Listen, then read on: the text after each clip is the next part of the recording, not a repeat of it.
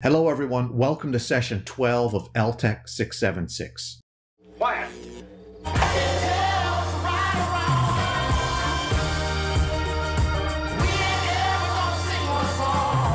I want to start off by saying I think you honestly hit a home run with Critical Reflection 7. Collectively, I think this is one of the strongest collections of reflections I have seen in a while.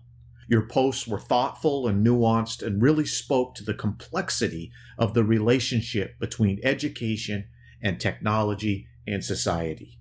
Of course, this week's assignment asked two heavy questions. One, do you think education is tasked with solving problems that are far beyond its reach? Why or why not?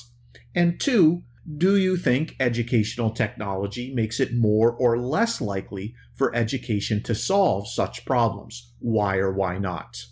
This week's synthesizers, Madeline and Keisha, provided some really helpful summaries of the class's thoughts on these big questions.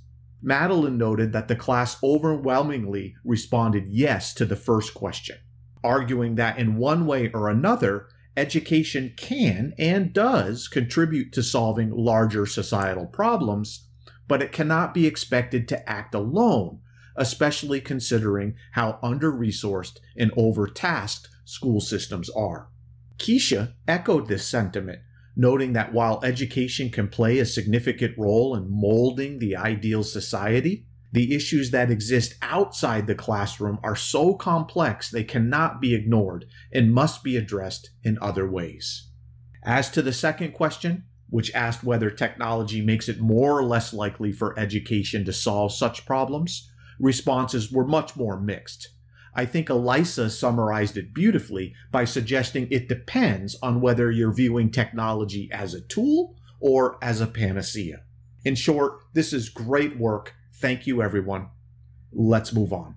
I want to get started by talking about a 2019 book titled Black Software. This book is written by Dr. Charlton McIlwain. He's a professor of media, culture, and communication at NYU, and he's the founder of the Center for Critical Race and Digital Studies. But in Black Software, McIlwain draws on the simultaneous rise of the civil rights movement and the computer revolution starting in the 1960s. And he chronicles the long relationship between African Americans, computing technology, and the internet. He examines how computing technology has been used to neutralize the threat that Black people pose to the existing racial order, and he centralizes African Americans' role in the internet's creation and evolution, illuminating both the limits and possibilities for using digital technology to push for racial justice in the United States and across the globe. So really interesting given some of the themes of this course. Another interesting current events is the announcement of some quote-unquote dismal reading scores. This was talked about in the New York Times, and the article is essentially about the results of the 2019 National Assessment of Educational Progress, or the NAEP. I know many of you in education are familiar with that. Now, what did we learn from these assessment results? Well,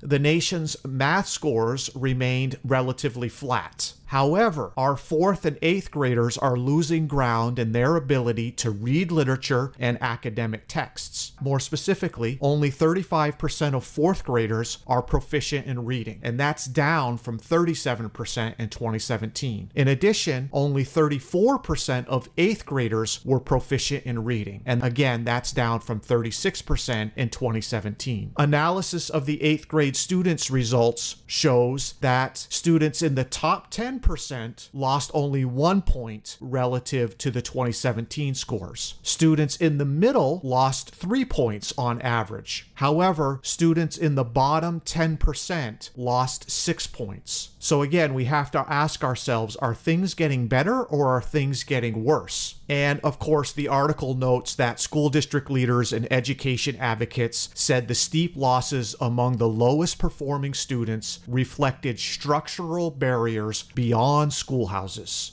Of course, that ties into this idea of the structural inequalities that we've been talking about this semester. And I just want to draw you back. I think this was from week 7. We talked about where are we today. Sutton summarized where we are educationally in terms of inputs, processes, and outcomes in 1991. Warschauer defined where we are in 2010. And of course, these NAEP scores are helping us understand where we are today. And I would remind you of the question, how are new technologies affecting relative inequalities as measured by inputs, processes, and outcomes? And of course, we can think about the 2019 NAEP results as outcomes. I don't want to spend too much more time on this, but there is another interesting story in the New York Times related to AI. The title, of course, is "We Teach AI Systems Everything, Including Our Biases." And in short, this article acknowledges that many AI systems learn from lots and lots of digitized information, such as old books, Wikipedia entries, and news articles. Basically, the author is saying that as a result of drawing on that digitized information, decades and even centuries of biases, along with the new ones in the programming, are probably baked into the results of these AI systems. And the article warns that as new, more complex AI moves into an increasingly wide array of products, tech companies are being pressured to guard against the unexpected biases that are being discovered. And of course, this raises important questions about trust, verification, and responsibility.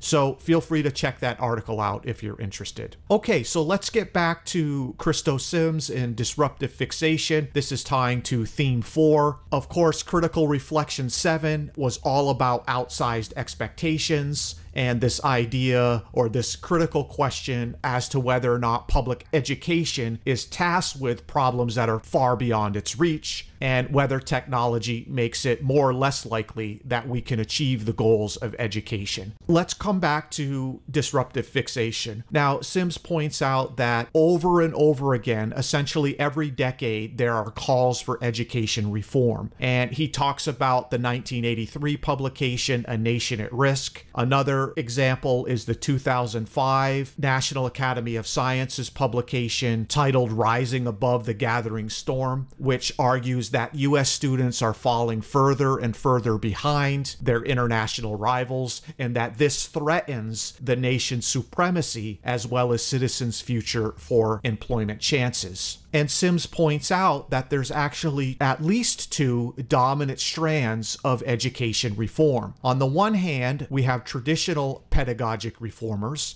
and on the other hand, we have progressive pedagogic reformers. And both of these groups are arguing that because schools are broken and failing to fulfill their democratic purpose, that we need to fix them. And traditional pedagogic reformers value an established body of curricular content. They view students as passive receivers of knowledge and culture. They position teachers and media as transmitters of knowledge and culture. And they emphasize ends over means. In other words, outcomes, and they prefer tightly scripted activities. You can sense from these bullet points that there is an emphasis on everyone being the same. On the other hand, we have progressive pedagogic reformers, and they emphasize caring for the whole child. They want to leverage students' inherent creativity and unique interests, needs, and domains of familiarity. They value learners' active involvement in the processes of learning and the production of culture. And they emphasize the means, the inputs, and the processes, not just the outcomes. Now, I'm sure all of you tend to be more familiar with or lean towards one of these strands of education reform. And according to Sims, your particular point of view doesn't necessarily matter. Both sets of reformers are trying to do good, and they use the failure of the other set of reformers as a regenerative force. And essentially, he uses the comparison of a pendulum swinging back and forth between these 2 strands of education education reform. And he argues that one reform project's inability to fix problems that are beyond its reach becomes part of the ground from which another project's processes of problemization and rendering technical spring forth. And Sims argues regardless of which particular approach to reform takes root at a given place and moment, the idealization of educational disruption as a, if not the, means to realize more extensive social and political yearnings lives on.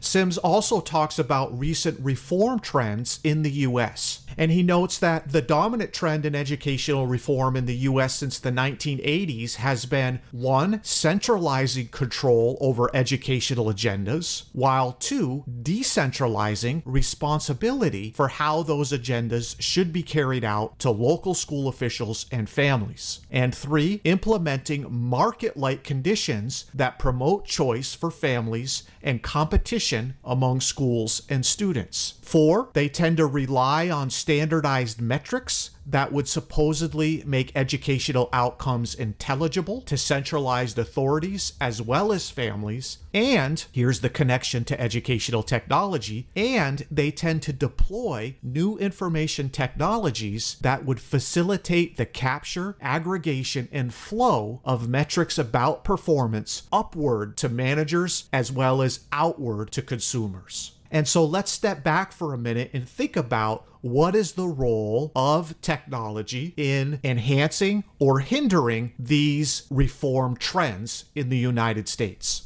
And of course, like any technology, we can ask ourselves, are there unintended consequences? And are any of these Faustian bargains that we should be considering? Okay, everyone, we're out of time for today. Have a great week, and I'll see you in Canvas.